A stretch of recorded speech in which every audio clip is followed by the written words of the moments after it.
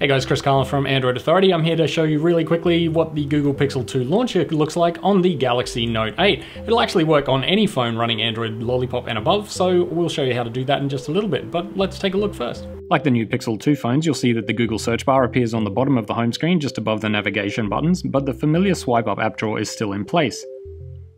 Up the top of the screen, we've got the new At a Glance widget, which shows the date and the current weather conditions, but it'll also alert you to upcoming calendar events about half an hour before they occur and current traffic conditions.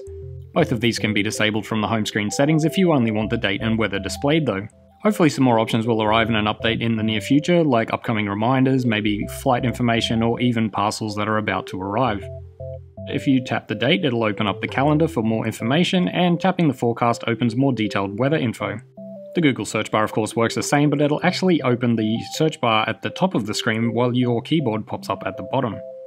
If you want the Google app to live on the leftmost home screen, then you'll actually need to install the APK as a system app. If you just install the APK as you normally would, then you won't have this functionality.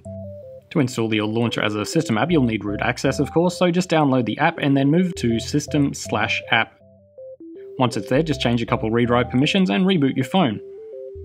One other thing that's worth mentioning is that a couple of features are not going to be available if your device isn't running Android Oreo. Like on the Galaxy Note here, you'll see that I'm missing a few options that are present on the Pixel running Oreo, including the toggle for notification dots, the ability to change the app icon shape, and whether or not you want to add new apps to your home screen.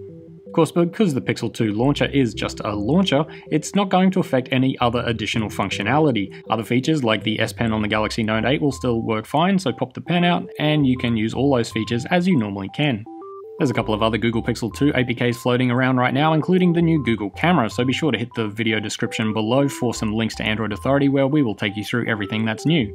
As always guys, thank you so much for watching. Hit that like button if you've enjoyed this video, be sure to let us know if you want to see more videos like this, subscribe to the channel, hit that notification bell, track us down on social, and stay tuned to Android Authority because we are your source for all things Android.